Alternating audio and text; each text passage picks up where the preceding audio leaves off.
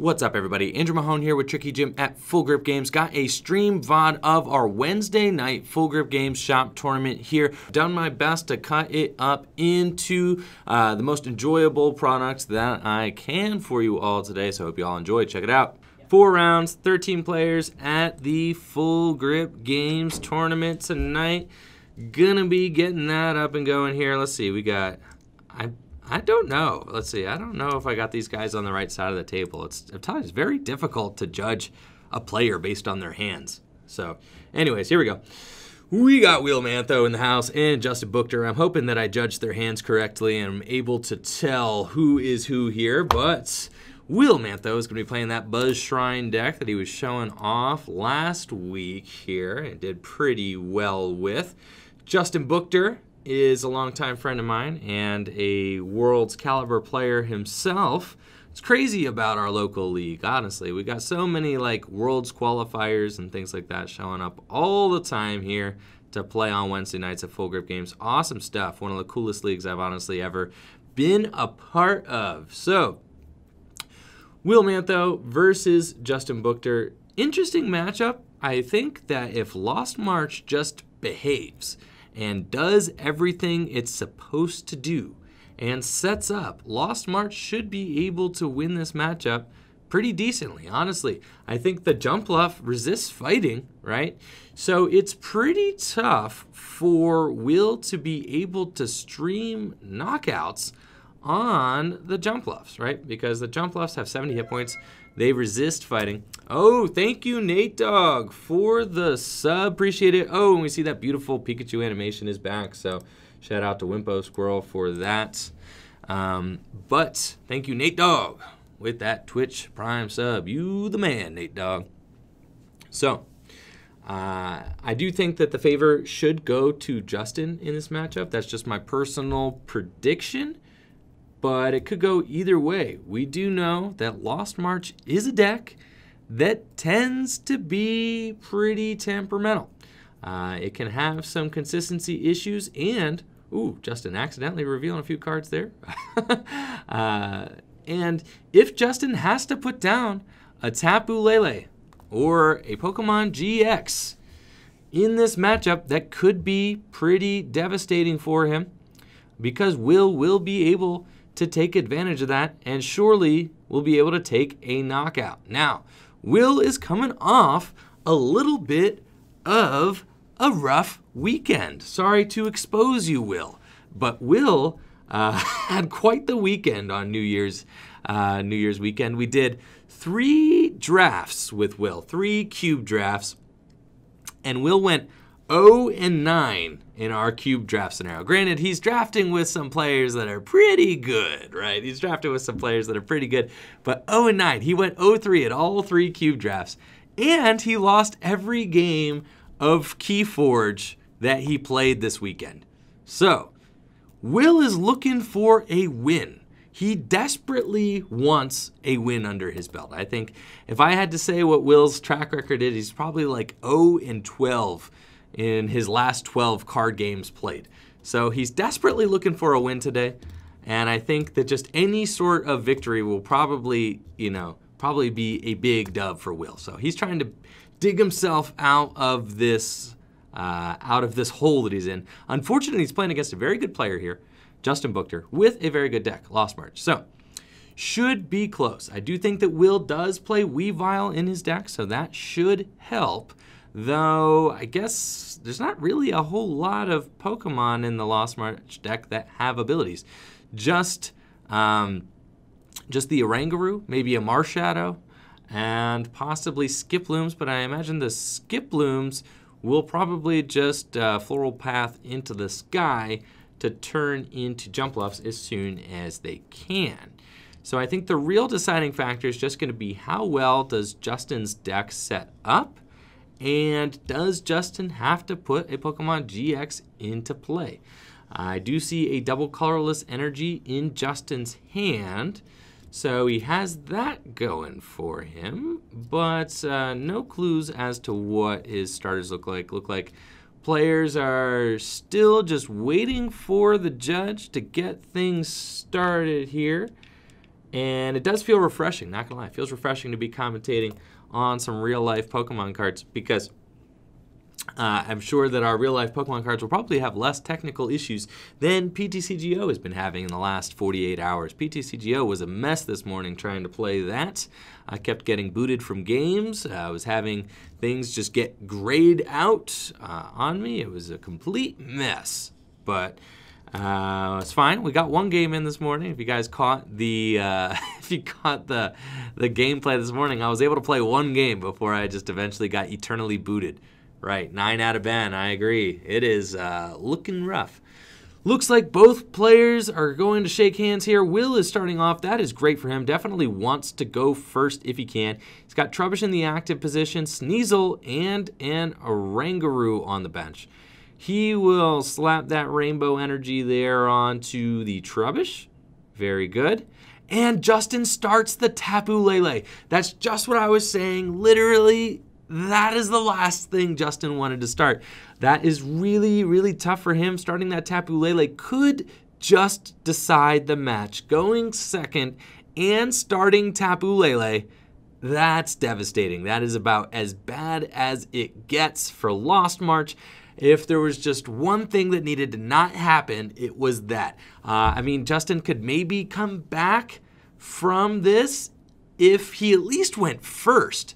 But going second and starting Tapu Lele might just be too bad to come back from.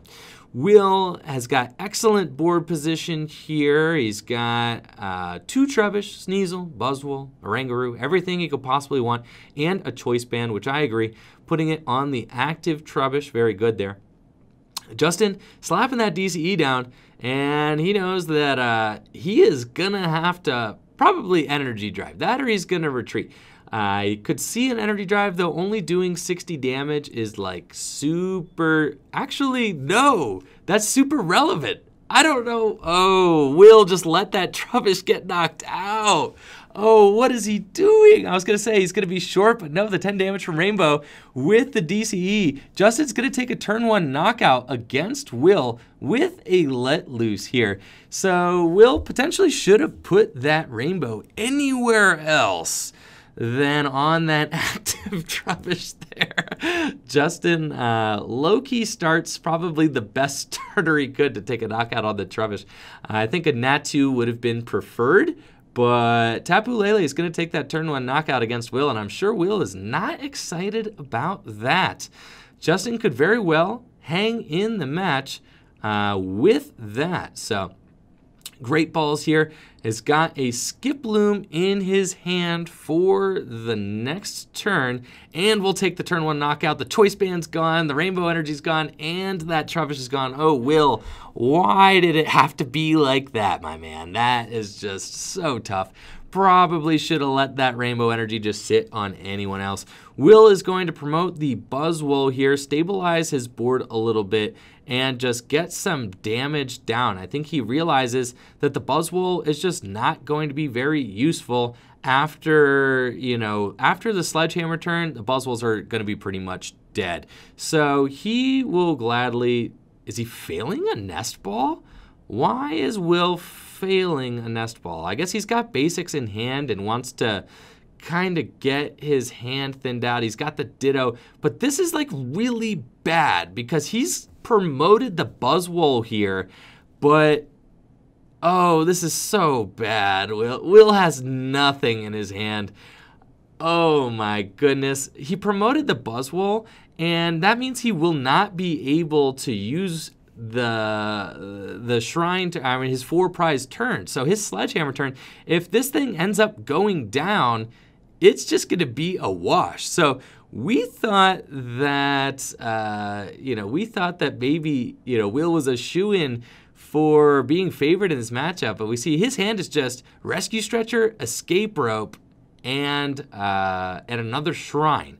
That's it. So his hand is jammed. He's got not much else going on. To be fair, there wasn't much he was going to be able to do this turn anyway, even if his Trubbish didn't get knocked out. But still, giving Justin that early prize advantage is pretty tough here. So I think Will promoting the Buzzwole is like, well, at least Tapu Lele can't really knock out the Buzzwole, right? So the Tapu Lele is at least going to have to retreat into a Lost Marcher. But Will is going to forfeit his his turn here, or his 4-prize turn. I guess he does have the Rescue Stretcher and the Escape Rope in his hand, so he actually doesn't. He will get to use his big Sledgehammer, even if this Buzzwole does go down. So he will get to Rescue Stretcher, then Escape Rope the Buzzwole back out into the active position. So I guess knowing his hand, I can agree with this line of play, and I like it here. That's totally fine. It just is a little bit rough, no matter which way you look at it here. There's no way Will wants to go down to Justin having 4 prizes remaining before he even gets to take 1.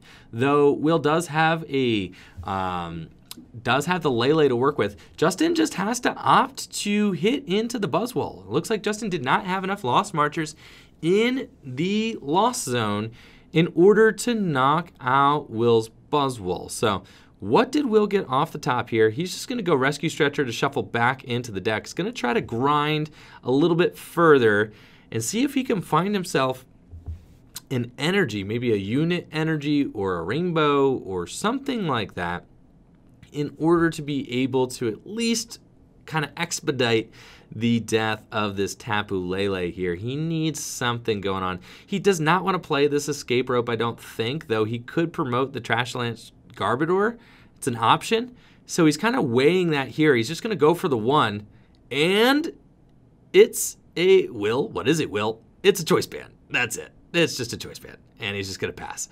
So the Choice Band goes on to the active Buzzwole, and that's it. His hand is now Escape Rope and Shrine.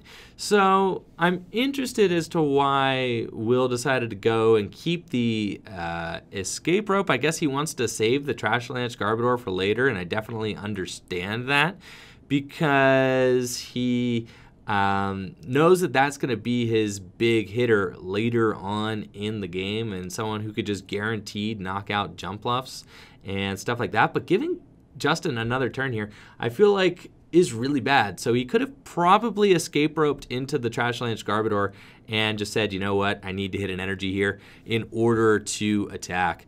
Sasha, I'm not exactly sure why Will is committing all these Choice Bands. He knows that Justin is not going to reset his hand. He knows that that Choice Band can be committed at any point in time. There's literally no point in putting that Choice Band down into play, just none at all.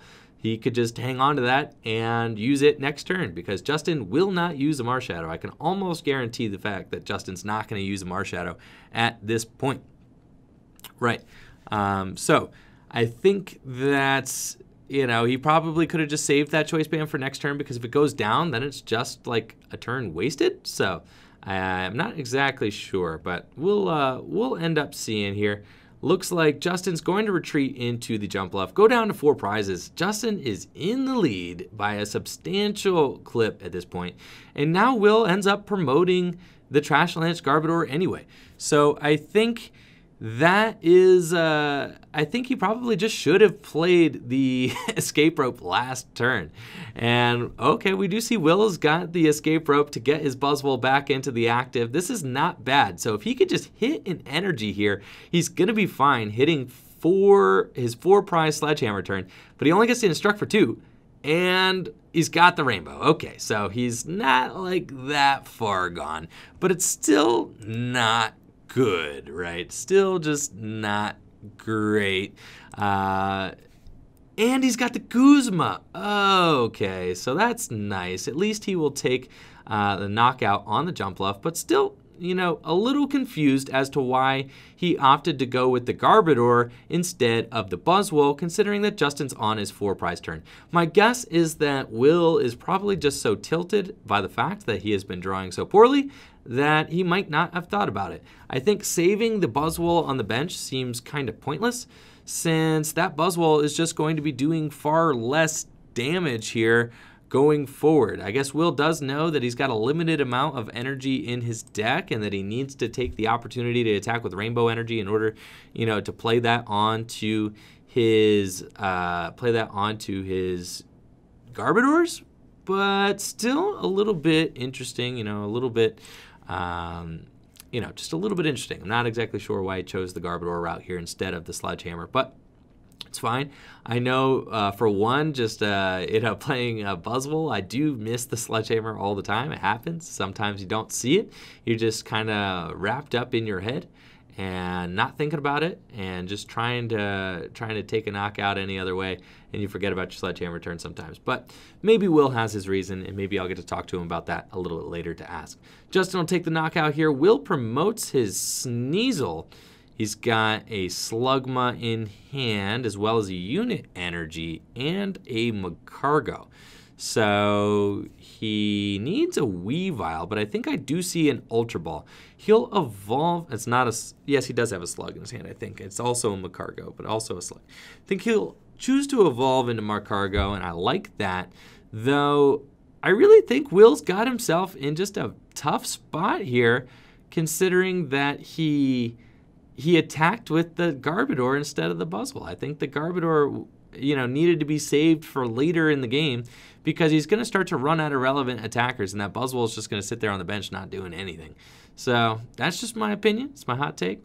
Will Ultra Ball away, I think, a Guzma and a Slugma there, and go find himself, I think now he's just... he's got to build up another Garbodor.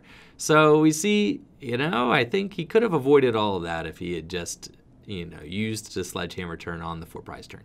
But it's fine. This is where we're at right now, and I think Will's just got to play it out. So he is going to use Smooth Over, presumably to stack a Weavile on top of the deck, and then use Oranguroo's Instruct in order to draw into it. Justin's just going to tap. These guys are friends. They know, the stakes are not that high. They know that they're not going to be doing any shady business on camera here. So Justin looks like he doesn't really have much. That or he has a Guzma in hand because he's promoting the Marshadow. So that could be pretty telling. If Justin doesn't have a follow-up attack here, then he could be in some trouble. See Justin play Apricorn Maker. That is an interesting card to have in the list. Could go for Ultra Ball, could go for Great Ball here just to try and bring out some other attackers. I think probably Great Ball, Nest Ball. Maybe you want to get the grass with the Nest Ball, get the Skiploom with the Great Ball, but he might not be able to get the attacker into the active. That's a valid concern, unless he's got a Guzma or a Switch, which I don't think the most Lost March lists are playing Switch. So I'm thinking that Justin might have to just forfeit a turn of attacking here, which could be huge for Will. This is going to help turn the tides of the game. Unless Justin's just like gripping a Guzma and kind of just playing us all here, then I don't think that he has it. All right, so Justin's going to play Great Ball. Look at the top 7. He's going to pick that Skiploom and then presumably just go right back into the deck with Floral Path away to the sky to get a Jump Bluff there. So he'll evolve. Does he have the Jump Bluff in deck? He's going to use the Netball there. Hopefully he does not attach that grass before he Floral Paths in the sky. I don't know if he actually knows these interactions here. Yes, he does. Very good. Okay, excellent. So that is very good. I know Justin has taken a few months off, so just had to make sure that he did know to save the grass. Yes, please don't attach the grass to the Skiploom. That would be bad. All right, so we get the grass onto the Jump Bluff. And does he have the Guzma? Did he have it all along here?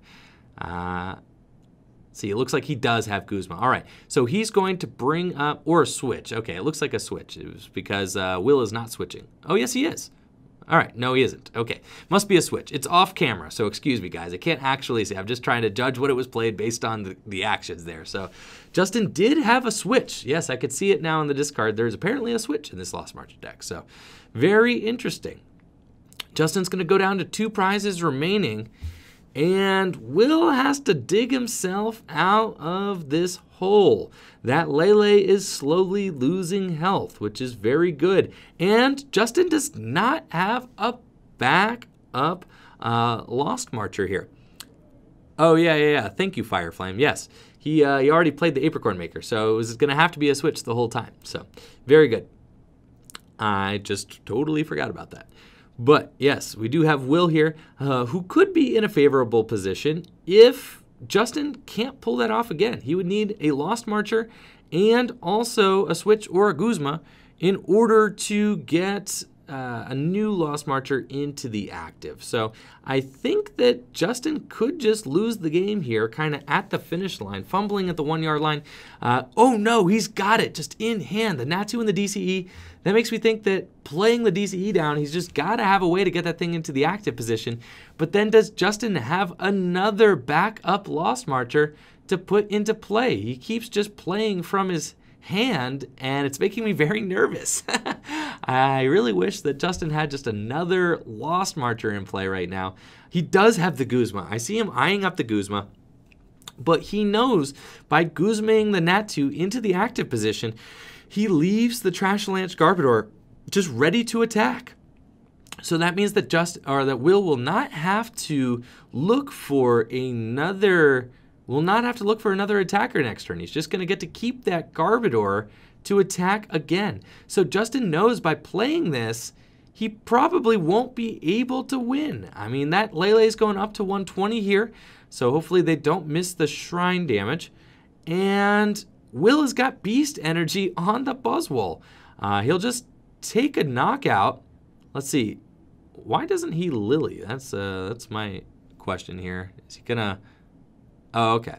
Here we go. I was going to say, he's got the Lily, he's got the Buzzwole, he's got the Beast Energy. Here we go. So going to draw, and he's got a Weavile as well. And I'll take the knockout on the Natu, going down to 2 prizes. The Lele's going up to 130 damage. Can Justin find another way? No. So he just has to hope that Will doesn't have Guzma. If Will has Guzma, it's game over. I don't see the Guzma in his hand right now. So Justin has a turn.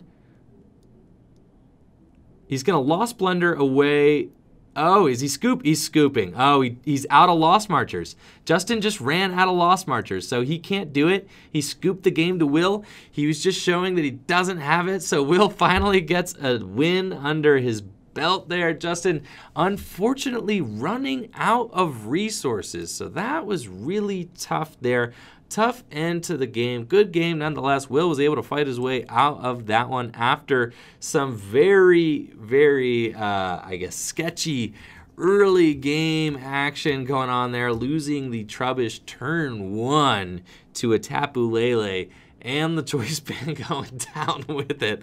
Will was looking like he was not going to be able to pull that one off. Justin just ran out of resources, though.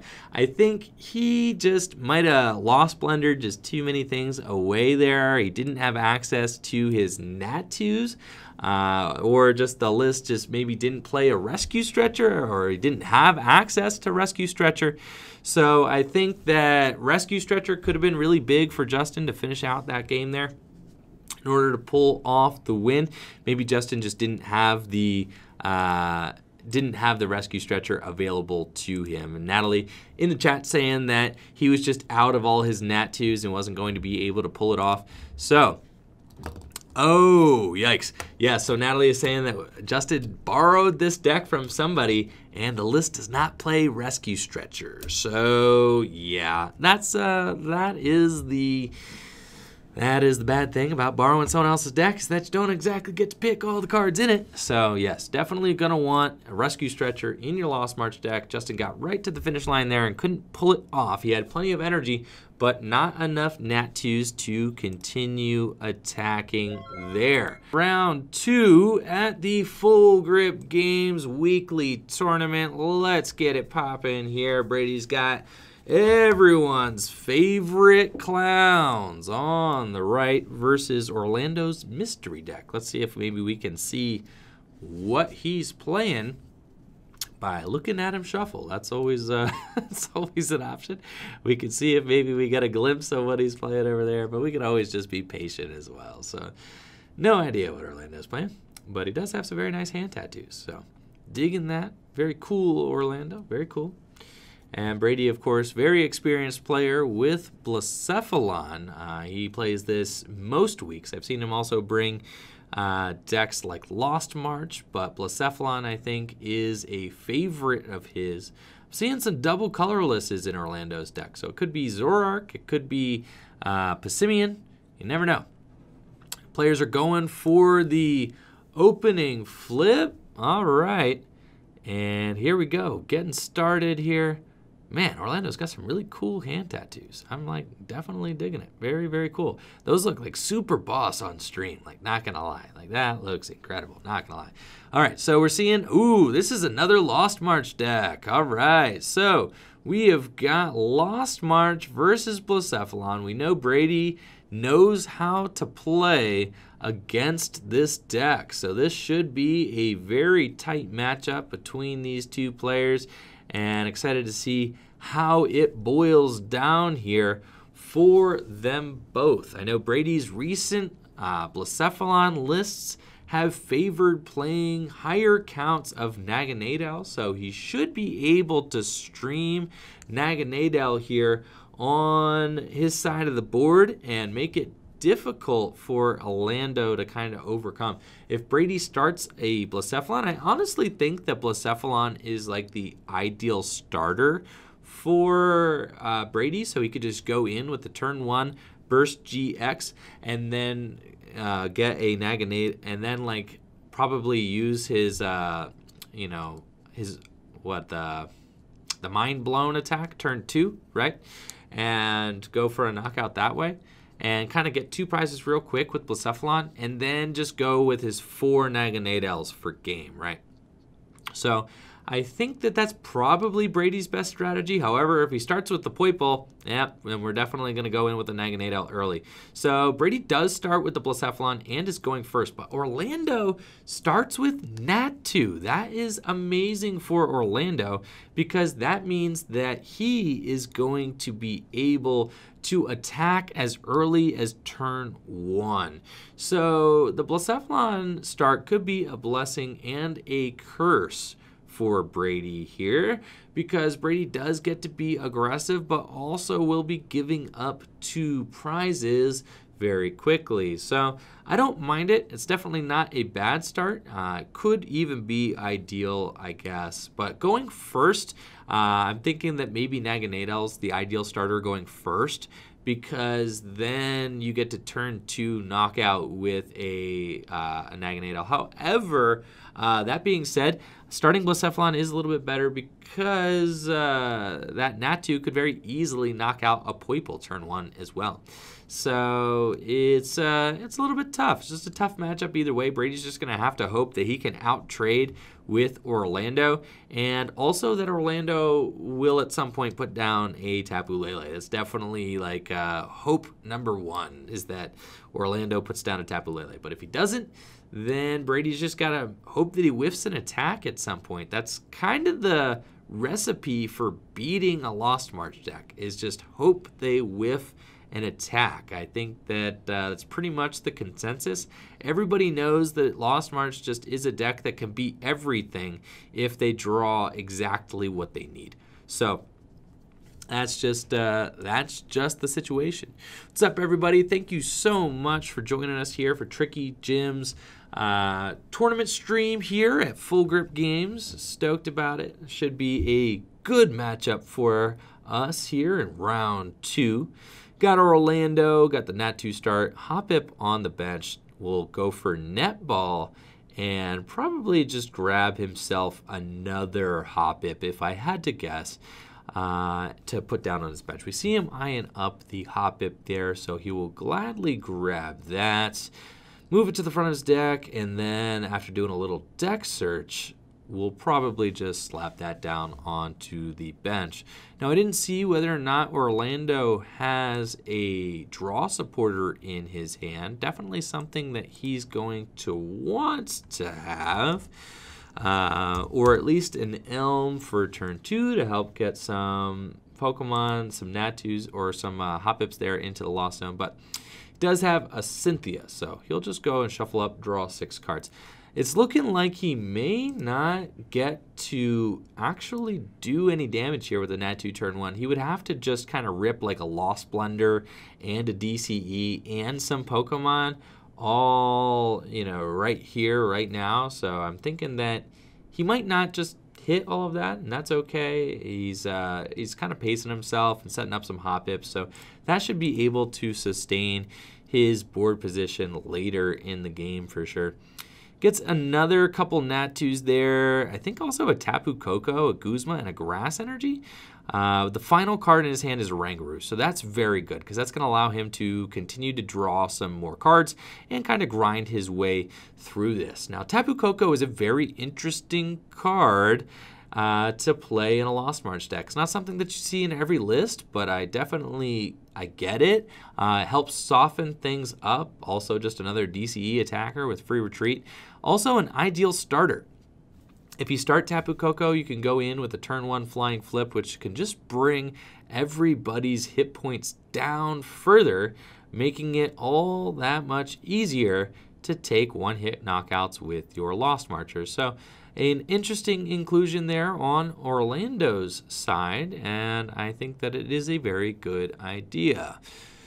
So, Brady got double fire energy on his active Blacephalon. I would not be surprised to see a mind blown from Brady here to knock out that Nat 2, just to weaken up his board position a little bit and also just get another Lost Marcher into the discard. I think that would be a fine play from Brady. I don't think there's any reason to GX when you could just save the GX for the game-winning play later in the game. I think that using your GX as like your final win, your win attack is very good. And weakening the board position is always good with Blacephalon early on if you don't need to GX. Usually I reserve the GX for a turn that's like I kind of whiffed the knockout. Then you'll use your GX to just take a prize anyway. So I fully expect to see Brady just go with the Mind Blown 1 energy loss zone. That is like no sweat whatsoever. He's going to get another Naganadel into play as well, or I should say his first Naganadel into play, which will allow him to start to charge up as well. He's got plenty of fire energy in the discard pile. Some beautiful fire energy, by the way. Nice reverse hollow fire energy there, looking super sick. He's got double Mysterious Treasure. There's one thing I know about Brady is that he draws some hot fire with Blacephalon pretty consistently, to be honest. So he is setting up very stellar. This is an exceptional turn 2 of Blacephalon doing exactly what Blacephalon wants to do. Get Blacephalon out, 2 fires on it, turn 2, 2 Naganadels, both of which can charge up, 4 energy in play. Brady could very easily just pump out a 200 damage attack here turn 2 with no B-strings. Just absolutely fantastic stuff. And we see him go for the Mind Blown there, just like I thought he would, instead of the GX attack. Now, Orlando does have a double colorless energy and a Lost Blender, so his hand is live. He's also got an Elms Lecture. I think I don't mind him going in with the Elms Lecture, shipping off 2 of the Hop-Ips to turn them into Jump Bluffs, and then maybe grabbing a 3rd Hop-Ip, and then just flying flipping. I think that's okay, and he can kind of just pare his hand down from there so that he can instruct and maybe go for a Grass Energy to finish off this Blacephalon next turn. That's probably fine, unless he's got some sort of crazy plan here to get 9 Pokemon in the Lost Zone. I just don't really think that that's going to happen. So just like I thought, Orlando is going to go for the 2 Skiplooms and the Hop-Ip. I like this play a lot. He's going to Floral Path both of these. So he's got 4 Pokemon in the Lost Zone. I just don't think that he can get 9 Pokemon in the Lost Zone to take this one-hit KO. He's got the Lost Blender, but no other Pokemon in his hand other than that Hop-Ip. And I doubt he wants to just Lost Blender away the Hop-Ip there. It's probably not the best course of action. I think he needs to evolve the Hop-Ip to get both the Hop-Lip and the Skiploom into the Lost Zone next turn. So I very much expect him to go flying flip here, even though that does kind of feel like a turn lost against Brady. Brady's going to be able to go up 2 prizes before Orlando finally takes down that Blacephalon. So that would be very tough for Orlando to overcome. That's Brady's exact game plan. That's exactly what he wants. Ooh, we do see him eyeing up that Lost Blender, though. He is going to ditch the Hoppip. All right, so he's going for it. He wants it all right now. He's sending the 5th Pokemon to the Lost Zone. He is saying, I'm not flying and flipping this turn, dude. I am going for broke here. Shipping away that Hoppip like that, definitely an aggressive play. But now he kind of concedes and is like, you know what? I don't actually think I'm going to get it. I have to commit this DCE now. That's fine. He's got a Nest Ball in his hand. Oh, he's just going to flying flip. Okay. So he'll save the net ball in his hand and just use that to go grab a grass energy next turn.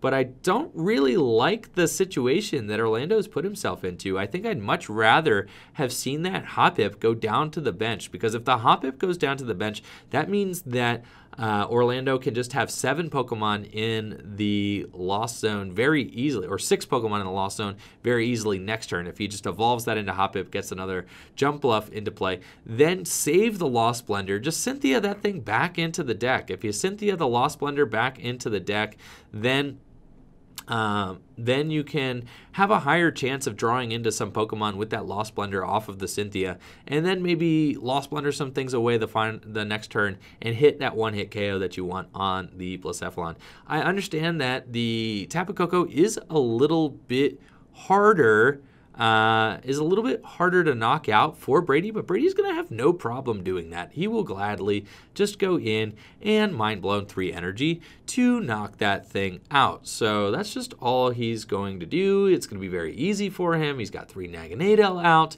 and if he can find another Poipole, Brady will gladly just put another Poipole down into play as well and just start working on his 4th Naganadel. Now, I guess, he does have to be a little bit cautious of, sending away all his energy here, but not really. This Blacephalon's just going to keep swinging until it goes down, and then he really only needs like 6 energy in play total. He can afford to Lost Zone like 9 energy before he's like down to his final 6, and he'll just trade his final 6 energy between his remaining Naganadels and just take the game that way.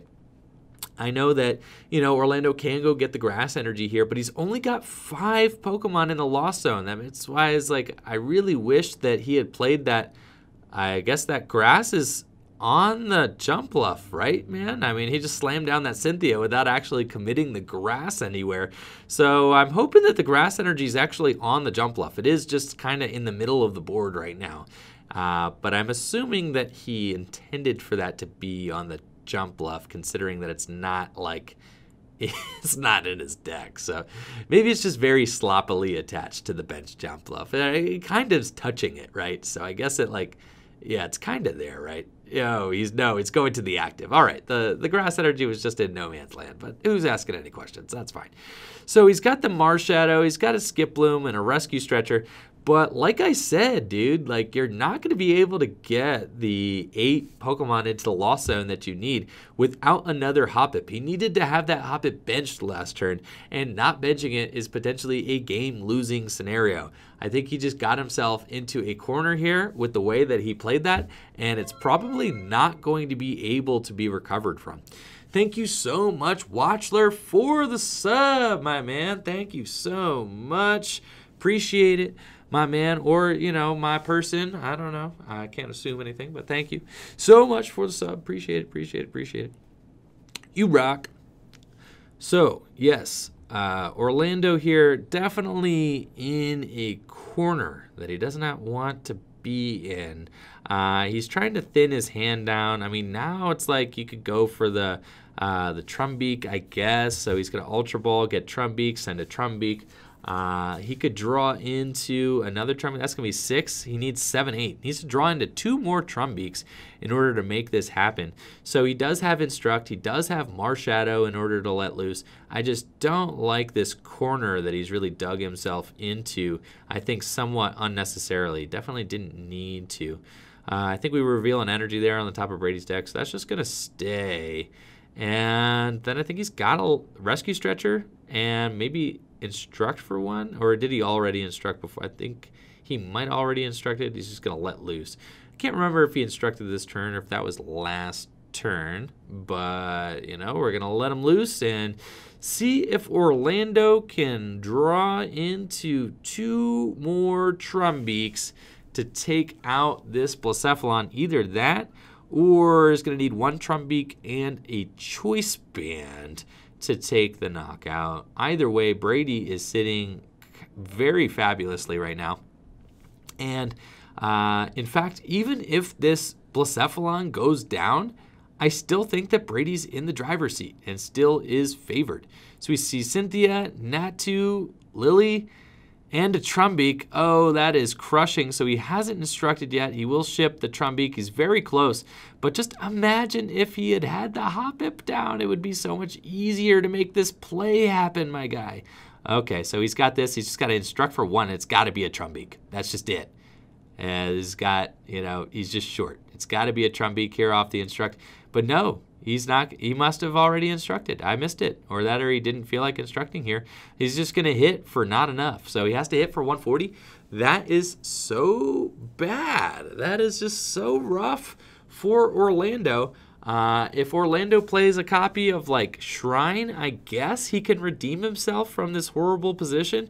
But otherwise, you know, Brady's just going to take another knockout with Blacephalon, and that is just horrible. Orlando trades super negatively here because Brady gets to take 3 prizes with his 2-prize attacker and just is trading so well. He's got 3 Pokemon on his bench that can just sustain themselves turn after turn with charge up, and doesn't really matter what his hand is looking like from here on out. He's going to be able to just sweep. There's no way. You can't let a Blacephalon get 3 prizes ahead. It doesn't matter who you are. Can't really let this deck get 3 prizes ahead and come out on top without being able to take some sort of, you know, crazy 3-prize, 4-prize turn. And really the only decks that can pull that off are Decidueye decks, which we don't actually see a lot of here at League. I do have Bryant Seltzer sending me an Alolan Ninetales. Really stoked on that. Thank you, Bryant. Shout out to Bryant, awesome dude. And sending me an Alolan Ninetales. I actually don't own any Alolan Ninetales yet, so I'm really excited to start building my own Alolan Ninetales decks, my own Decidueye decks, my own you know, Zoroark decks with Ninetales in it. Just so many decks with Ninetales that I want to build, but haven't been able to. Last month was, like, you know, Christmas month, so I was saving up for all Christmas gifts and so on and so forth. So didn't actually get to invest into an Alolan Ninetales yet, but got one on the way, so I'm stoked on that. I'm going to be able to bring Alolan Ninetales decks to tournaments, so really, really stoked on that. Cool stuff. All right, Orlando getting himself a new hand here off of the Cynthia, but just lo and behold, that Blacephalon just still out there. Brady at 3 prizes, just feels so bad. And here is the Trumbeak. Finally got that other Trumbeak into the Lost Zone. So he's got 8 Pokemon down, but it's just like too little too late. I don't even think that Orlando actually hit an energy. We see him Great Ball here, and he sees a Boost Energy, the Super Boost, and a Grass, but none of those are in his hand. So he's just going to try and pare his hand down with Ultra Ball here, and then has to try to instruct into them. That's all he can do. There's nothing else. He's got to try to instruct for 2 and hope he gets it. So he'll take another quick look through his deck. If there's a Trumbeak, he'll send it. Yep, he'll grab it and send it just to get it out of the deck, thin the deck a little bit. Otherwise, he is just going to have to... Ooh, he's eyeing up the Marshadow. He might just want to let loose, I guess, and potentially draw 4 more cards that way. So I think he's going for it. All right. I think the let loose is interesting here. I think I almost feel like just instruct for 2. I guess the 4 cards is like, it nets you more. But then, you know, you might just draw back into the, the Trumbeak again. And he'll instruct for 1 first, so he does get to see that. I guess he sees more cards this way. Kind of, but then he could always just let loose back into these 2 cards. So it's really an interesting call there as far as like which has a higher probability. I think that Potentially, the Marshadow gives you a higher probability of finding an energy because you get to shuffle draw 4 instead of just a straight draw 2 while thinning 1 out of the deck. So I think that the shuffle draw 4 gives you more, even though you are technically shuffling some of those cards back into the deck and have a chance of drawing them back. Still, 4 cards is more than 2, so I still think that your odds are probably higher. Sure enough, let's see, he does not get it. Oh, just nothing, man. Orlando, that is crushing, my dude. Having to pass here with the Marshadow active. That Blacephalon's going to take 4 prizes. He will not have even been able to knock out anybody. That is super tough. And you know what Brady's going to do here? Because Brady is a smart cookie, and I know he definitely sees this play. With that Marshadow active, you already know he's going to burst GX. It's time. This is the time that you burst GX. So Brady's going to put that Ultra Space into play, probably go just grab another Pokemon out of his deck and just throw it into his hand just to thin the deck a little bit. But so long as Brady just has access to 1 Fire Energy or an Energy Switch, he'll just throw the energy up onto the Blacephalon and just burst GX. So that means that burst GX, he'll just be able to take a prize without actually knocking out the Marshadow. That means that Orlando is going to be stuck with that Marshadow active another turn. And I think at this point, there's just no way he comes back from it. It's just not possible. Brady discards one of his prize cards, going down to 2 prize cards remaining with Burst GX, and Orlando is just ultimately stuck. And insult to injury, gets the grass energy off the top. That's so painful. So horrible. That's the card he was looking for. It was the next card off of the Let Loose, my guy. That is just so unbelievably rough. Brady's going to go 5 prizes deep with just the 1 Blacephalon with 160 damage on it. That is insane. Brady didn't even need any of these Naganadels. He could have won the game with just Blacephalon straight up, and that's just some very unfortunate draws here for Orlando. Very unfortunate stuff, and I've said it time and time again, and I mean it, dude. The worst enemy of Lost March is Lost March, for sure. Itself, just when it doesn't hit those numbers early, you just lose the game, unfortunately. Hitting these weird turns, not getting enough damage, missing a knockout on a Blacephalon by 20 damage, just super brutal.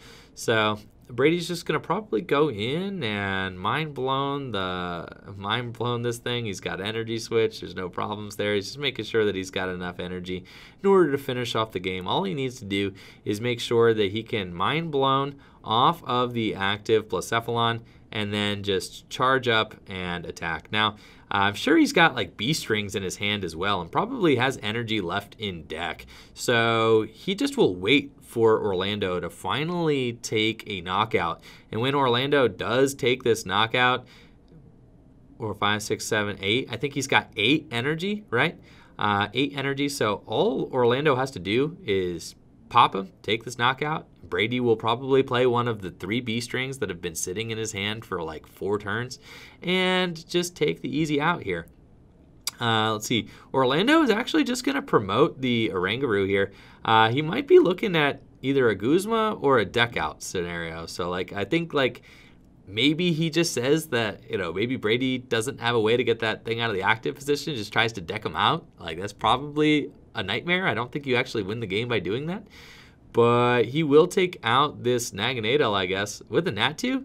That means that all Brady has to do is attack, and it's over. So he didn't activate B-String, so I think he was hoping that maybe he could avoid activating B-String. I think that was his thought here.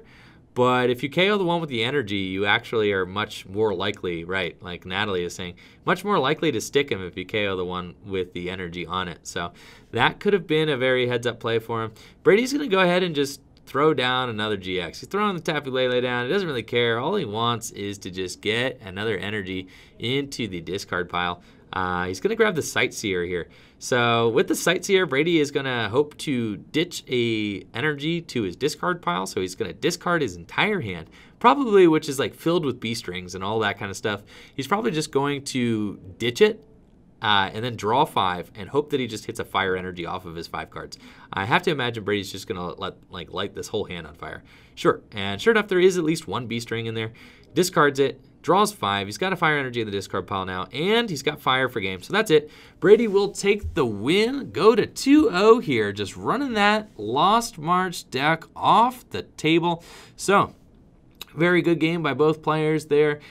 Brady showing his expertise with the Blacephalon deck. Definitely a stellar play there by Brady. So tough draws there for Orlando. Unfortunately, that's just kind of the dealio with Lost March. It's definitely a fun deck to play, but sometimes it can just get clunked up with them hands, and you just have a hard time recovering once you fall behind in the trade. Lost March is a deck that likes to just get ahead in the prize trade and stay there, or at least like catch up by taking out huge Pokemon GX for one-hit knockouts turn after turn.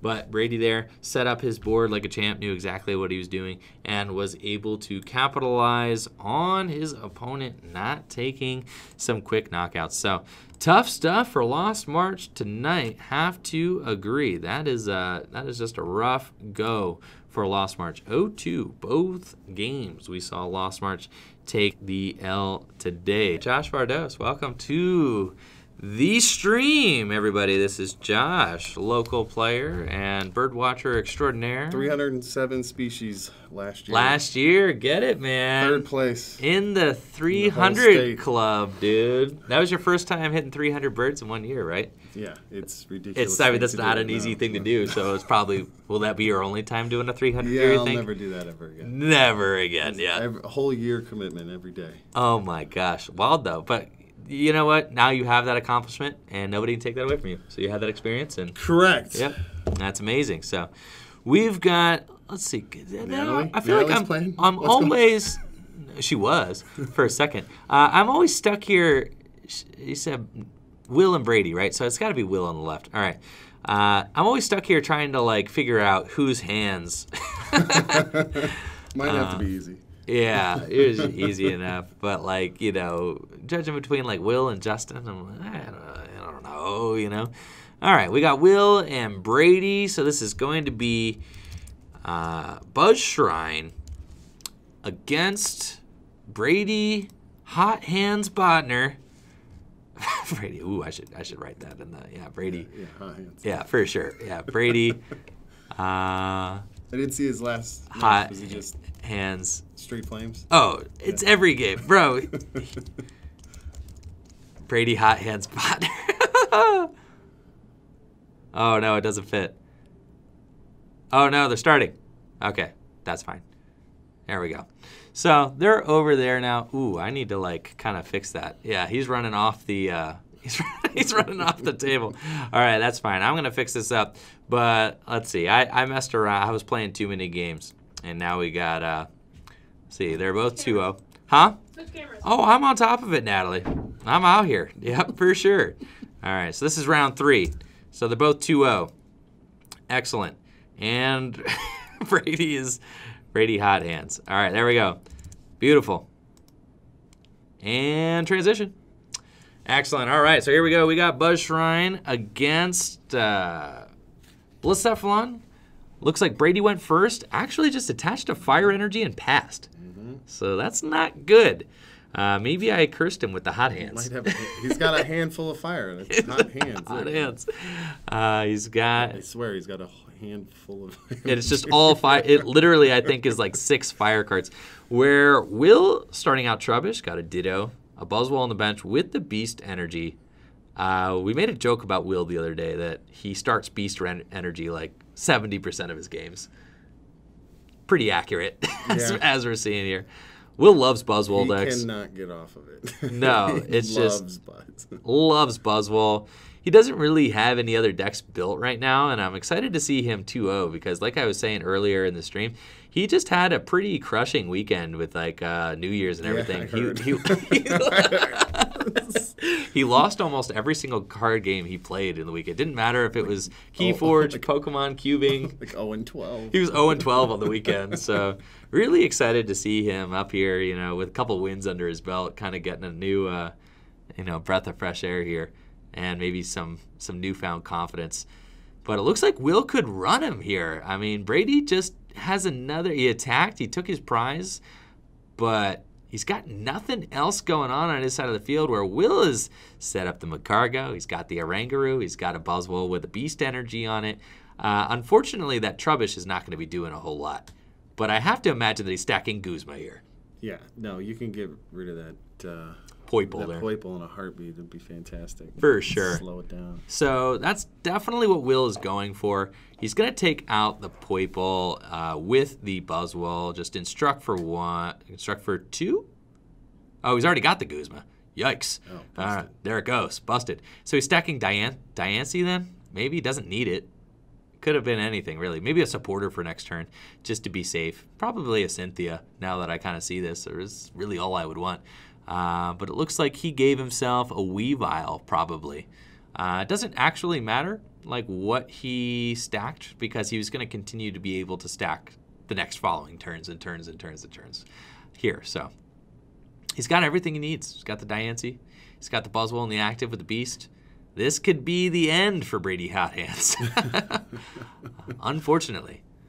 So, yeah, that's no good, Brady. I don't know how your deck ended up, tossing you like 8 fires here, but a Sightseer would be, pretty ideal, I guess. He would be he's got a he's got an Ultra Space. That doesn't quite do it.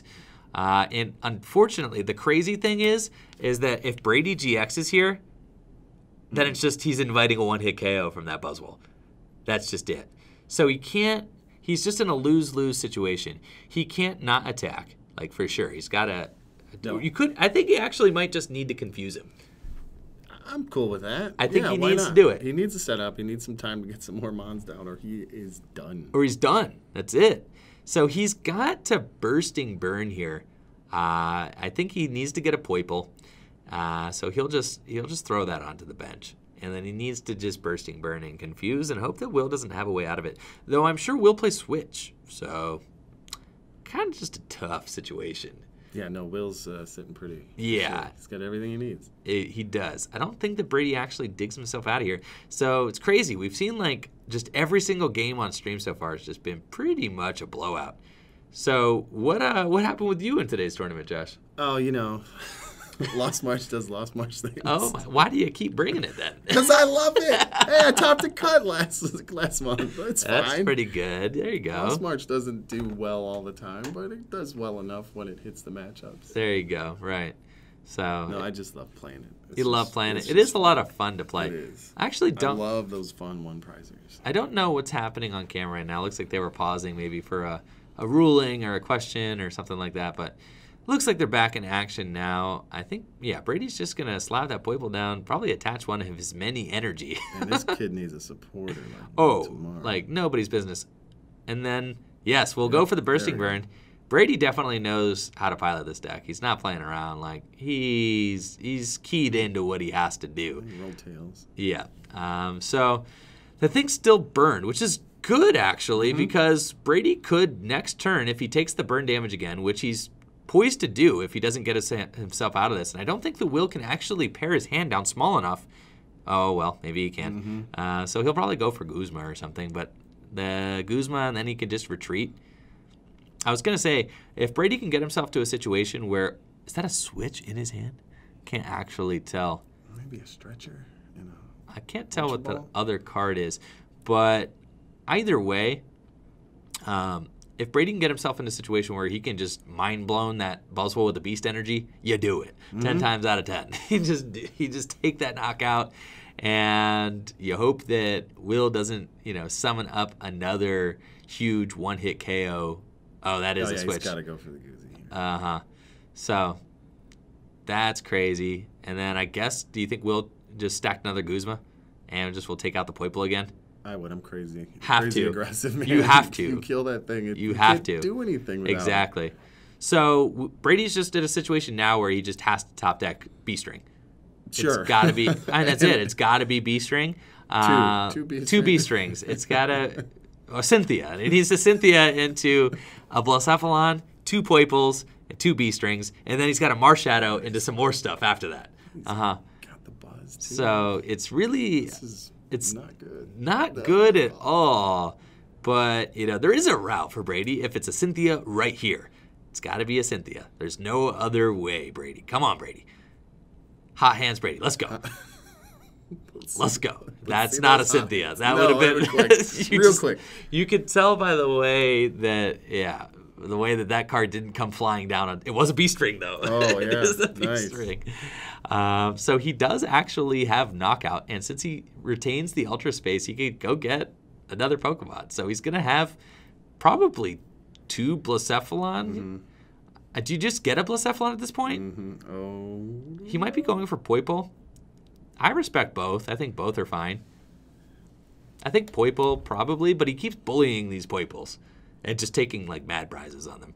So you might just go for 2 Blacephalon and then just say, you know what, I'll just I'll hit the Poipole later. But nah, he hits Poipole. That's fine. I like that. Will's on 3 prizes?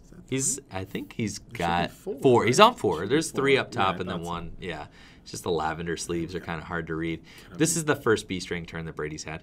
So he'll bench the Poipole, probably B-string. Oh, and he's got Mysterious Treasure. Where did that come from? He had the B-string in his hand the whole time. He had the B-string. He must have top-decked that Mysterious Treasure. Okay. So that's interesting. Got moves now. Oh, he's got double B-string. Oh, he just had a hand with him. It just is got hot hands. Brady could. He's not out of this game for sure. But he does have to be a little bit wary of how many items he plays.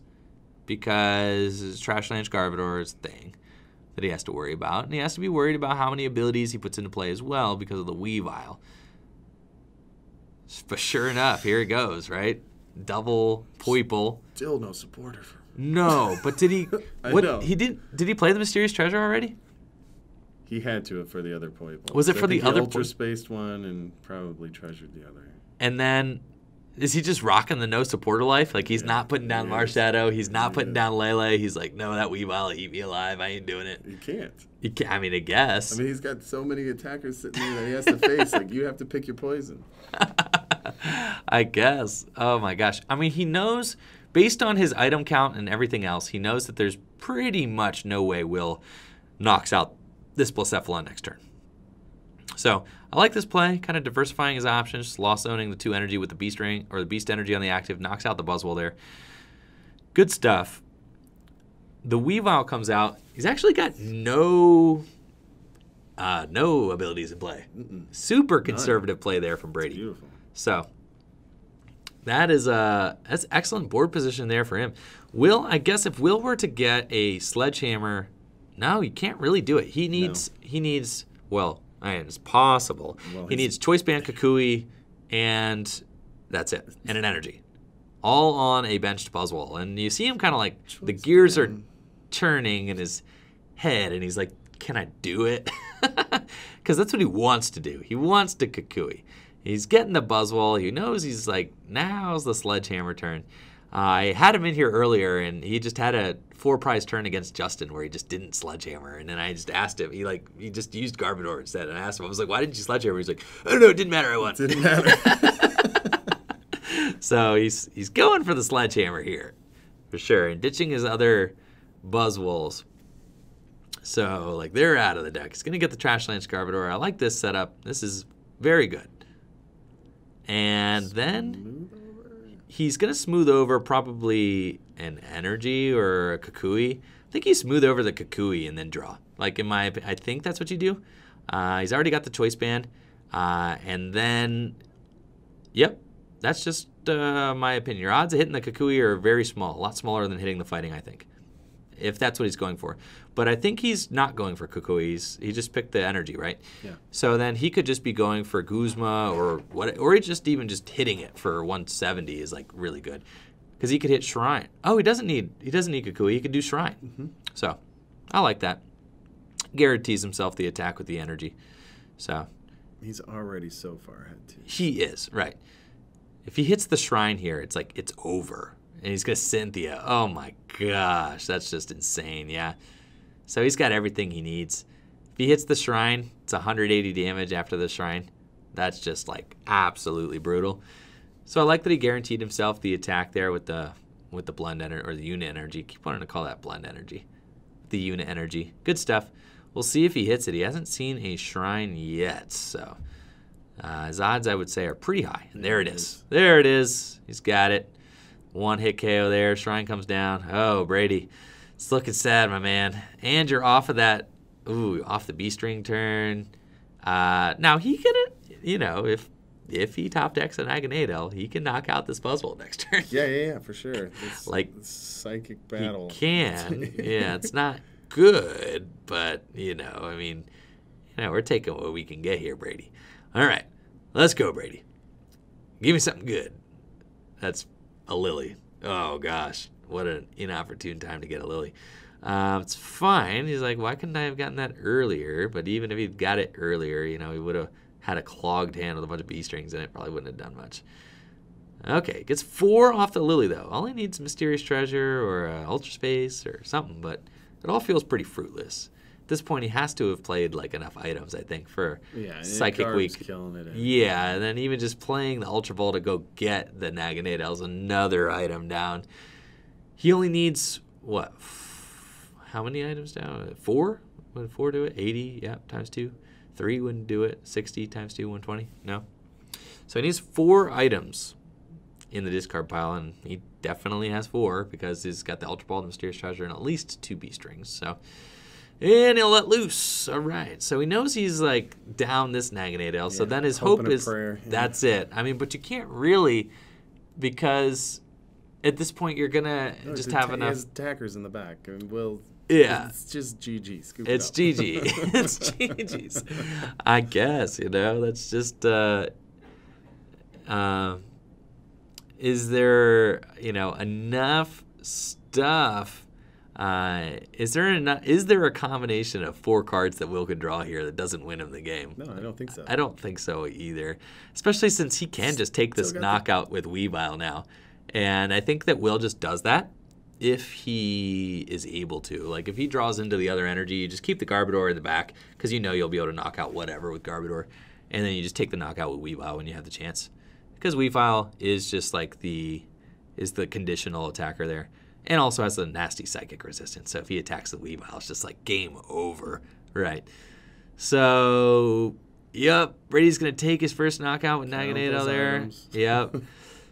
It's fine. He goes down to 3 prizes, but let's see. Will's got to look at his hand. Yeah, probably promoting the Weavile. Yeah, I like that for sure. And he's got Lily. So he could just smooth over. I would just smooth over the energy, Lily into it at this point. If you're Will, even if you're just Lilying for 2, then you just do that. Take the knockout with Weavile. You got Garbodor, Guzma for game. That's all you need. Oh. So, that's it. And gonna Lily. Yep, probably for the energy. Love it. Good play there by Will. Will's gonna take the knockout on the Naganadel and go down to 1 prize remaining. He's got Guzma in his hand for game there. And Brady is just stuck, man. Looks like my match is on stream. I think, yeah. So it's not just not just you, man. No, it happens to everybody. Yeah. So. Well, hot hands no more. We got to switch it to cold hands, right? Yeah. You didn't see a supporter for 4 turns. 4 turns, yeah, really bad. I don't even know when. Yeah, we could. We could change it to Brady cold hands. Brady hot hands. Brady. Yikes hands. Brady yikes hands. There we go. GG's. All right. So, good game. Will move on to be 3-0 at the Full Grip Games Wednesday night tournament here.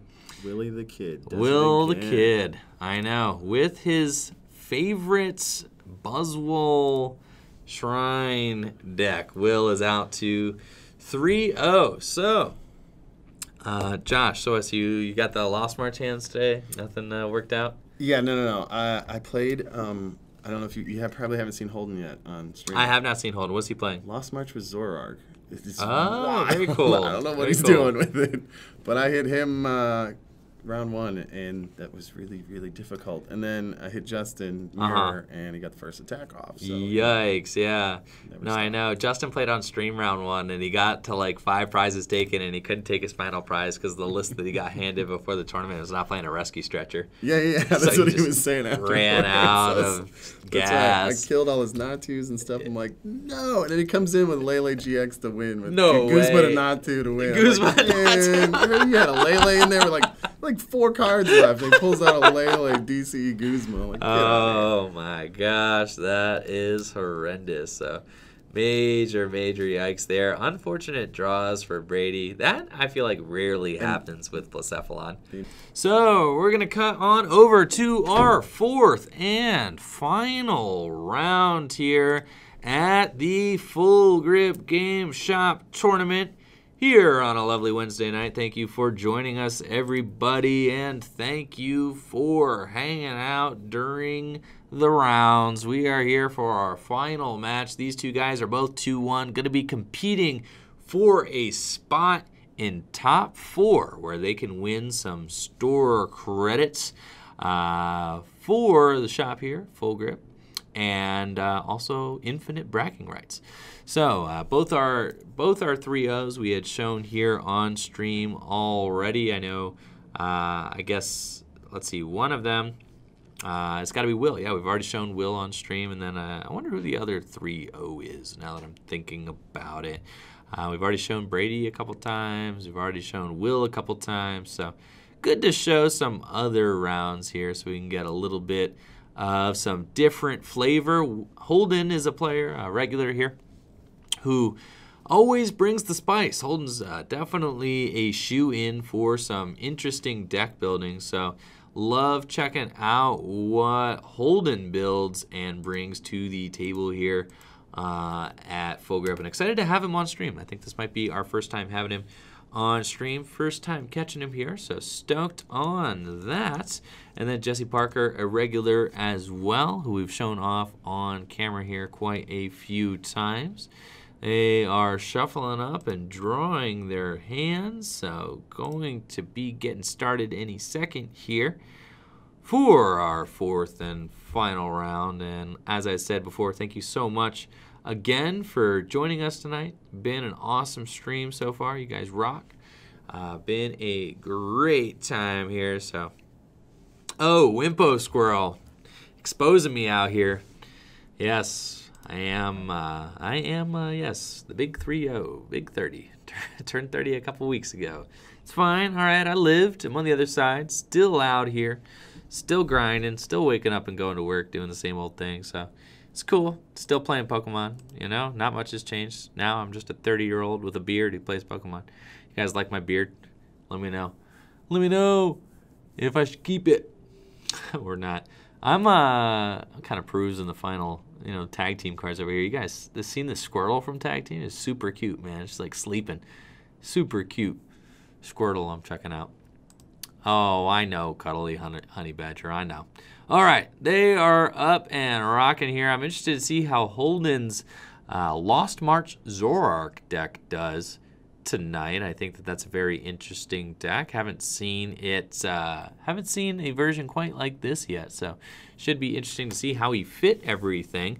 Obviously, Lost March does want a lot more draw power than it usually has, so maybe Zoroark can give Lost March that extra oomph that it needs in order to be a consistent deck. So definitely don't mind it. Also, Zaruas do jive super well with Professor Elm's Lecture. Zoroark decks love Professor Elm's Lecture. Lost March decks love Professor Elm's Lecture. So lots of synergy there between those cards. That's fantastic. Let's see, Lost March counters out there beneath the beneath the GX counter, so all players are ready to go. Oh, this Psyduck artwork is hilarious as well from the upcoming set. Ooh, we get an Articuno too. Obviously, that Geodude is super funny. A little Geodude, super funny looking card. I'm sure Natalie's excited. There is an Electrode as well. Natalie collects Electrodes. It's her favorite Pokemon, so I'm sure she will be very excited. I've never seen a knit ball electrode, so that is very interesting. All right, players are going to be getting started here. We've got Holden on the right, looking like he'll be going first. Starts with a Zorua and a Professor Elm's Lecture. I was talking about this. This sounds perfect, honestly, for Holden. This is exactly what he wants, is to start Lecture. Got a Zorua out. If he can get a Zoroark turn 2, he can start just trading there and drawing through his deck and hopefully getting Pokemon into the Lost Zone. So very cool stuff. I think that, starting the Zorua, interesting call there. Looks like he wants to maybe go in with Zoroark early. I think that's probably his game plan, is that he's just like attacking with Zoroarks early game, and then late game kind of just sweeping up with Lost Marchers. So I like the jive that this deck has going on. It's very cool. Now Jesse, we've heard, is playing a Glaceon deck. So that is interesting. Jesse will be able to turn off Zoroark's trade ability as early as turn 1, so long as he has a water energy in his hand. So he will be able to go in energy evolution there super quick, right off rip, and lock down Holden's trade ability. So I'm interested to see how these cards all interact together. Now Holden's hand, I'm not sure if it really has too much else outside of that original Elm. He's got a Trumbeak, so he'll be able to check the top card of Jesse's deck. He's also got a Lost Mixer and a double colorless, but not really much else. So looks like he's just going to pass just with that and just hope that he draws into something better. Jesse is going to get that turn 1 Glaceon, though. The turn 1 Glaceon, absolutely phenomenal here against this deck. I mean, just shutting off Holden's draw power engine. Turn 1, super aggressive. So amazing stuff here from Jesse's side. He's got the Ditto Prism Star on his bench. That can evolve into whatever. And since we are seeing a Glaceon deck here, I think he said that this is the list that did well at, I think Natalie said it was the list that did well at the most recent European tournament, which I would have to guess is Harrogate Regional Championships.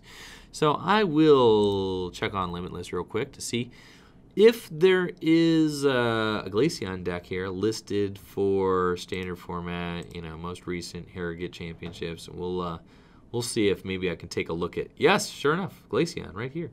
All right, so let's see, can I pull up this list at all? I'm clicking on Glaceon. Let's see, we've got one deck variant. Is this, that does not look like a Glaceon deck. That looks like a, 24th at the Harrogate Regional Championships. All right, let's check that out. See the list, just so I can see what we might be getting. Oh, there's like Greninjas in here. What? Okay, so now I'm interested. This is Glaceon Greninja, everybody. 24th place at the Harrogate Regional Championships. We see the Froakie there coming out from Jesse's side with the Great Ball. This list looks absolutely wild. It's got 4 Eevee, 2 Glaceon, 1 Froakie, well, 2 Froakies, 3 Frogadiers, 2 Greninja GX. I guess you could evolve the Ditto into a Frogadier, so that's why it only plays 2 Froakie. Plays Tapu Koko, I guess. I don't see a Tapu Koko in the Harrogate list, but it looks like Jesse is playing a Tapu Koko. So Holden will Lost Mixer or Lost Blender away some cards here. He's got a Skiploom and is going to use Floral Path into the sky to go grab a Jumpluff to put it into play. But unless Holden was able to net a clutch card there off the top, then I don't.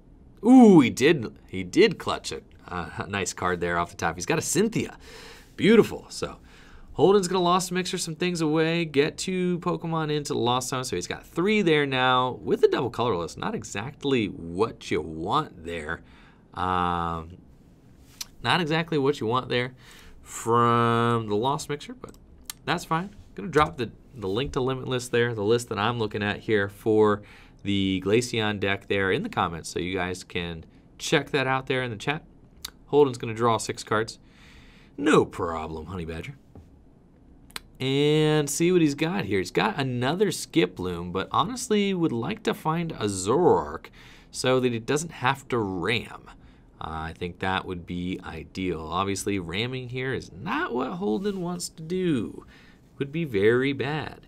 But I do love that this list plays 4 copies of Eevee and only 2 Glaceon. I think that is just super strong because the whole idea of the deck is to shut down Pokemon GX's abilities like turn 1, right? So if you're going first, you shut down Tapu Lele. Very good against Zoroark decks. Greninja has a huge amount of hit points, very good. And also this deck plays Zoroark, I think. At least the list that I'm looking at plays Zoroark as well. So you got that draw power in there too, and the snipe power. Just a very cool looking list. And they play Cyrus Prism Star. I mean, who doesn't like a list that plays Cyrus Prism Star? Very creative stuff here. I'll have to try this list out on the channel. In fact, I'm already here, so I'm just gonna, export this to PTCGO while I'm here streaming, to be honest, because I need to know. All right, looks like, Holden was able to get the Jumpluff into the active here and kind of crank out a hit with the Jumpluff. So sweet stuff there on Holden's part. Very cool. And get the Zorua out of the active, but that does mean that there are 2 double colorless down. So I do worry about the energy situation in Holden's deck. That Jumpluff should go down so long as Jesse can find a double colorless energy in order to attack with, is it Frost Bullet? I think is the name of the attack. So long as Jesse can attack with Frost Bullet here, that is going to be a KO'd Jumpluff. So we'll have to see. Does Jesse have it? He does have the double colorless energy. I see the DCE in his hand. So he's got it, but he's contemplating his play here. He's thinking, like, do I play the DCE? Where do I put my snipe? And you can see the synergy between Glaceon and Greninja is very strong here. Jesse's going to be able to take a 2-prize turn with Frost Bullet. He could knock out the Natu and the Jumpluff in 1 turn. So that's incredible. And even though it's on a damaged, a damaged guy here, that doesn't really bother me at all. I think that that's like totally fine. Taking 2 prizes is completely nuts. Like, yes, if Holden's able to find another grass, or if he's able to find a maybe a Zoroark and a DCE and some other Pokemon, then he'll be able to knock out that Glaceon. That Glaceon is kind of all Jesse has going on right now. We didn't see a draw supporter come down from Jesse, but nope, Holden's just got an Elm's Lectures. It doesn't have a supporter himself, hasn't been able to find any Zoroarks yet. That is just super crushing there. So not what you want to see at all. But it's fine. You got to take the hands that you have. So Holden's going to play his Lecture, thin his deck a little bit, and look for some other Pokemon to fill out onto his bench. Hopefully he's got a Grass Energy in hand. If he's got a Grass Energy in hand, he's going to be able to take a knockout on this Glaceon, which will be absolutely huge here. Absolutely huge. And take 2 prizes himself in order to catch right back up with Jesse. That would be really big. I accidentally lost the chat here, so I'm back in the chat now. I got the chat. I had clicked away there for a minute, so we're back. Very good. Excellent, excellent. Cool stuff. All right, so Holden plays the Lecture, got the Pokemon in his hand, and now is trying to find his way forward. I think he's going to Lost Mixer some cards away. The Skiploom and another Lecture to draw 1, and it's a Timer Ball, which is cool, but only if he has like his 3rd DCE in his hand, because he could go get a Zoroark maybe or something, but I don't think that he's gonna be able to do that. We'll see how the Timer Ball buffs out here. He's gonna flip 2 coins for each head. He searched for an evolution card. He's got 1 and a 2nd, maybe? And show us what it was. It's 1. So he's got 1. He's going to go grab Zoroark. But unfortunately, that Zoroark cannot trade. So that is no bueno. Not with the Glaceon active. He is just going to be completely stalled out here. Just hoping that he can hoping that he can top deck out of this really tough scenario that he's found himself in. So we'll retreat into the Zoroark just because the Zoroark... Oh, does he have it? No, he doesn't have it. Okay. I was going to say, I thought I saw another DCE in there, but he doesn't have the DCE. He's just got a benched Hoppip, and that's it. He's got a pass. Oh, that is horrible. Holden is just at the whim of his top deck now, just hoping that he top decks into something. I for sure am going to be building this Glaceon deck and showing it off on camera here in the next couple days. This deck looks like a blast to play. I don't know how I didn't see this thing before, but this thing looks phenomenal and a ton of fun. I mean, look how much action we got going on. We got Zoroarks, we got Greninjas, we got Glaceons. We got like everybody out here doing all sorts of crazy stuff. And Acerola. Oof, that is just devastating there. You know, Holden's put some damage into play, but it looks like Jesse might just be able to run him off the table here. With the double colorless energy, yeah, he's going to be able to crack that that Zoroark there for 120 damage. He's got a Froakie and a Frogadier in play too, so he could potentially just kind of do some snipe trickery to that Zoroark, make some plays happen there.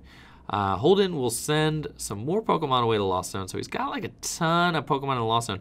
It's actually like could be an ugly situation, I guess, if Holden were able to somehow pull off an attack on a GX this turn.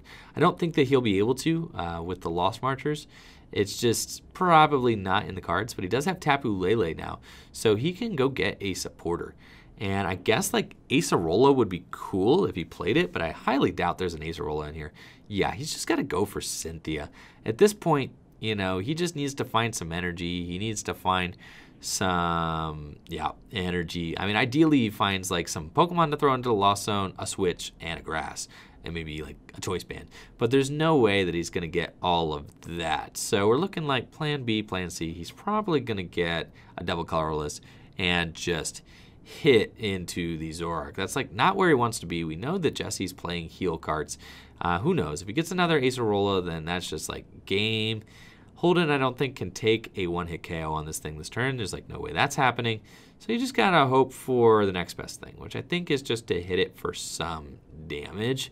But he is wasting a double colorless by doing that, which just feels really bad. You definitely just chuck these Trumbeaks into the Lost Zone. You go 8, 9, 10, get those down there. And then you're doing 200 damage with your jump bluffs, which is like pretty rad. Definitely don't mind it. Once you get those things down, then you can just like knock out Glaceons, knock out Zoroarks, knock out potentially Greninja GXs as well, all with your jump bluffs, which he has 2 of in play, which is very good. Timer Ball again. We got a Tails and another Tails. Devastating whiff there on Holden's part. But it does have the 2 Zoroarks, so I think you just chuck the Trumbeaks. So you're going to try and... Oh, he's just going to trade that one. I like that. Just trade that out of play. And then I think he's going to... He's looking for an Ultra Ball. I don't really... Let's see. He's going to trade the Ultra Ball. He's got a Grass. I don't really know if he plays Switch or if he's looking for Switch. I think he's just got to hit this thing for some damage here. And I don't know why he hasn't sent the Trumbeak yet. I assume that's just like kind of a guaranteed. Like the Trumbeak's going into the Lost Zone. But that's okay. See, really eyeing up his options here and trying to figure things out. I think that he's just gotta hit with the Zoroark and the DCE though. I don't know that he has any other place. He will go to 9 Pokemon in the Lost Zone though. So he'll chuck that Trumbeak there. Take a look at that. Yes, send that Guzma to the Lost Zone. I'm always so excited when you get to hit a supporter card off of the Trumbeak there. And then he's got another one. So he's going to go to 10 Pokemon in the Lost Zone. Can he get another? Oh, and an Elm's Lecture. So double supporter hit off of the Trumbeak. Very cool. And then I think Colton's just trying to decide if he wants to Lost Blender anything else into the Lost Zone. Oh, thank you so much for joining us, Tan Man. Appreciate it. Welcome to the party. Hanging out here at Full Grip Games on a Wednesday. Getting this stream action underway. So Holden's checking out his discard pile as well as Jesse's just to make sure that he doesn't have any other options. but definitely just want to see that DCE come down onto the Zoroark. I think that's all he's got, really. He's got to go for it. Yeah, there's nothing else really going on. Oh, Tanish! Welcome, Tanish. Oh, I know who you are, Tanish. Welcome, welcome, welcome. Famous YouTube commenter on my videos. Tanish, everybody. From India. Yes, welcome, Tanish. So, let's see. Jesse is going to go ahead and trade away the counter catcher in his hand. He is ahead, so he's not going to need that. Then he's going to evolve into Glaceon again. And probably just take a knockout. Honestly, if Jesse just takes a knockout on the active Zoroark, he's only going to have 2 prizes remaining. I don't really see any way that Holden comes back from this. Yes, he will be able to stream some like real nice one-hit knockouts, but I think with the snipe power of Greninja, that Jesse should be able to overwhelm these things, especially with Glaceon on his side as well. He really just needs to get like a water energy onto the Glaceon this turn. And so long as he gets like a water energy onto Glaceon, then I don't think that there's really a way that he loses the game. So long as he just continues kind of trading for the rest of the game here, seeing more of his deck, drawing more of his cards, should be totally fine. So he evolves into Glaceon, he gets the Zoroark out, shuffling up real good. That Zoroark's going to come down onto the Zorua here. And I think even just the DCE on the Glaceon, that feels fine as well, because then, you know, Glaceon is a double attachment guy. So you kind of want to get that attachment down early. But I think, yeah, Jesse's got a weird situation where he doesn't actually want to trade away any of the cards in his hand. That happens sometimes, and he had to trade away the Frogadier there in order to continue seeing cards. And we do see just the DCE and like some other not too great stuff in his hand. He does have Switch, though, so he's going to switch into a fresh Zoroark. I don't know how much I agree with that play. I think it might be a little bit greedy. I think, personally, I like just knocking it out with the damaged Zoroark and then going DCE on the Glaceon, because then you're going to be able to use your Greninja and your Frogadier to potentially take your final 2 prizes on these 2 jump lefts here. So I think I would have personally gone for that, but that's just me. I think that, you know, it's super safe play going for this. But Holden can take a knockout here on this Zoroark in 1 hit. So I don't really think that there is a point in doing that. I much would rather have seen the DCE on the Glaceon for sure, because then he could do the Frost Bullet and do whatever it is, like 90-30 or right. And then put 30 onto the jump left, double ability, knockout, 2 prizes, take the game. Holden will go in with Mysterious Treasure. That's a card we don't see a lot of in Lost March lists.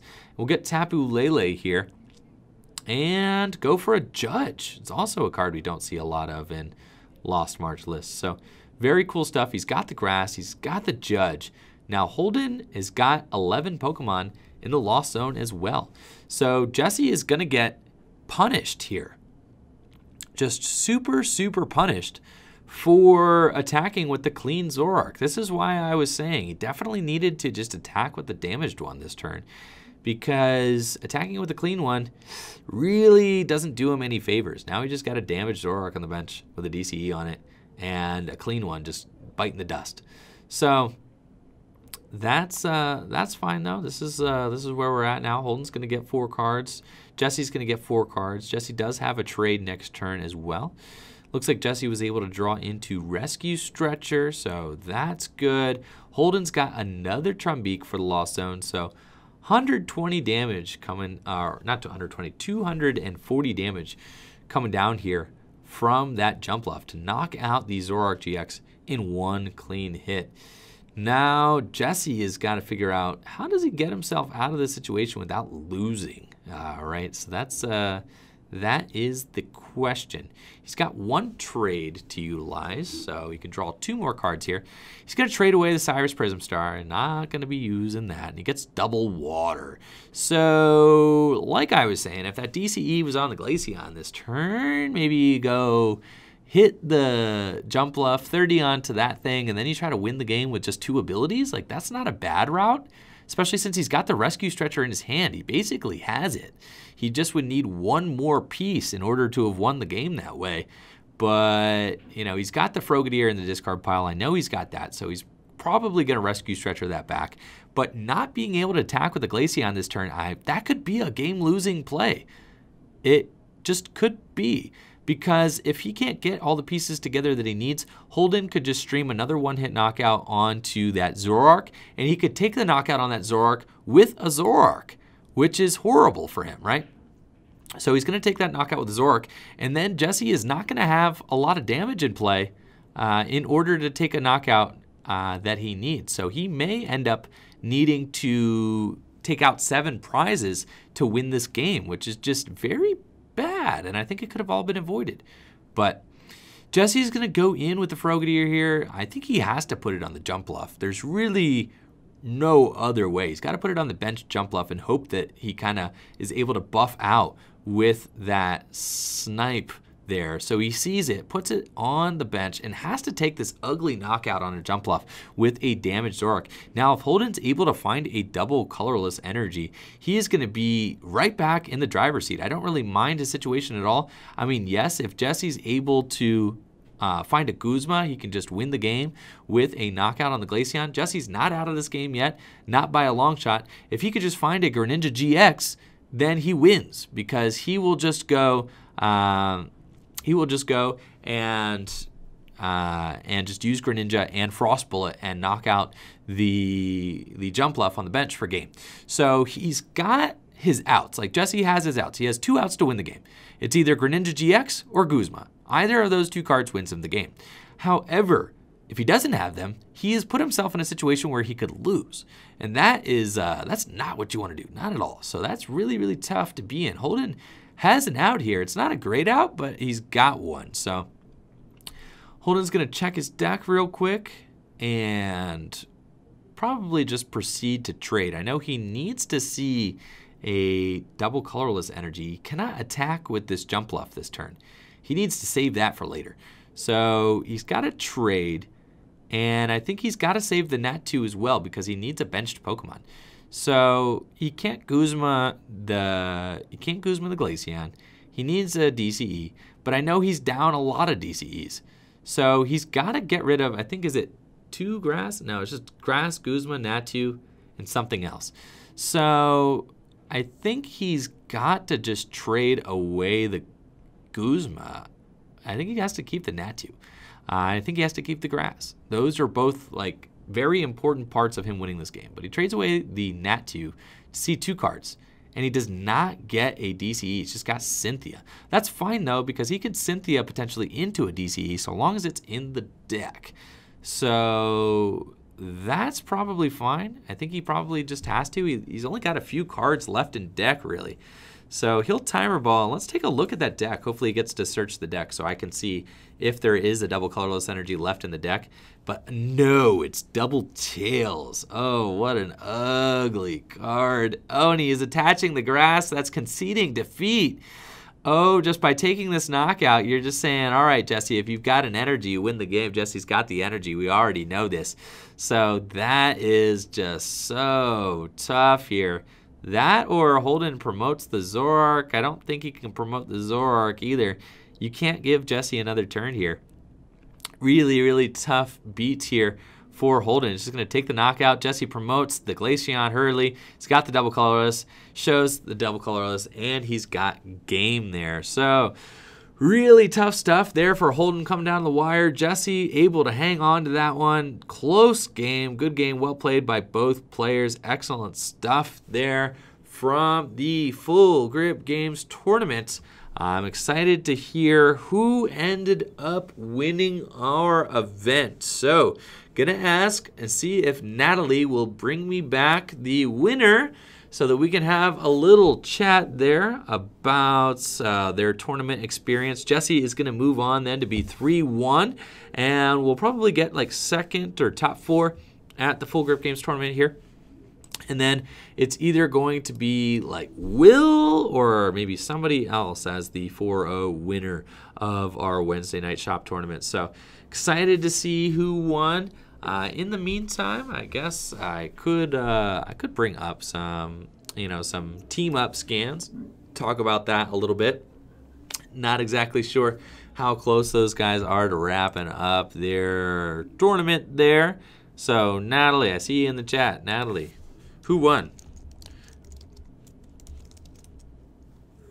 the whole tournament?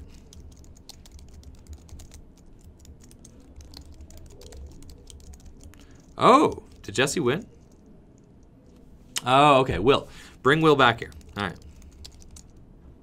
So Will is the winner of the Full Grip Game Shop tournament with Buzzwole Garbodor. Was able to go 4-0 today. So I'm going to ask for Will to come back and talk about his sweet victory here on stream for us before we head out. But thank you so much to everybody for hanging out with us tonight. It's been a blast. I've enjoyed it very much so. Thank you to all the subs. Thank you for all the bits. Thank you to everybody who's checked out the Teespring, the brand new Teespring that I got up and rolling there with the Tricky Jim t-shirts. Super stoked on those as well. And Willman, though, what do I want? I want to talk to the winner. Wow. I was watching a very intense match. It looks like you have...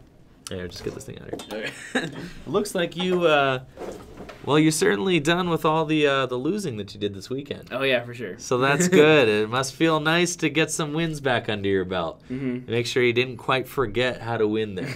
Only 4, though, not 8. I supposed to redeem myself. Yeah, so still good. I mean, so now if you take your last, 76 hours into, you're like, or like 74 hours. 4 and 11, maybe. You're like 4 and 12, yeah. It's something like that. It's cool. You're climbing your way back up, Life, you'll even out eventually, Yeah, maybe. You're going to be fine. So what happened in your final match? Who'd you play against? How'd it go? Played against Orlando, playing Lost March. Okay, so you got paired down. Mm-hmm. Okay, excellent. There are no other undefeateds. Ah, it was just you. So how'd that matchup go against Orlando? I went up 2 prizes, and he can't win. So. Ah, right. So, you just kind of got out the gates quick and just were totally fine. I got Turn 1 Beast, as always. So, I did see your Turn 1 Beast action there, yes. I also judged him Turn 1. But he got an Elm, so it was fine. Okay. So, yes, very strong plays there, Will. So, have you looked forward to cards from the new set at all? No. No idea? I mean, I don't even know if you have any cards from this set. Yeah, I have Ditto. You have Ditto? Oh, you got Ditto, huh? I had Blacephalon. And you have a couple of Blacephalon, right? Poiple and Naganadel. All right, so you did pick up some things. So, I, for one, am very excited about Team Up. Are you going to be traveling to any tournaments anytime soon, you think? Like regionals or? Just probably to St. Louis. St. Louis is our next one. Yeah, I think we're all going to St. Louis here. So, Will, congrats again. Thanks. Yes, I look forward to seeing you next week. I think we got a league challenge here next week, right? I probably can't show up next week. Ah, what about Keyforge tomorrow? Oh, I can't justify driving to Akron two days in a row. What do you mean? Oh, I have to work tomorrow too. You got your job. Your job pays for the hobby. Not really. Oh, Will. Well, it was a pleasure having you tonight, Will. Appreciate you showing up. Congrats on the win. Mm-hmm. Your store credit. You know what you're going to spend it on? I don't even know how much I'm getting. So. You're probably getting like $30 if I had to guess. There's more people than that. It's fine. Yeah, so I don't know. Or you might get more. I don't know. So probably Keyforge decks. Keyforge decks, yes. All right. Of course, Sean doesn't have any of the cards I need. So.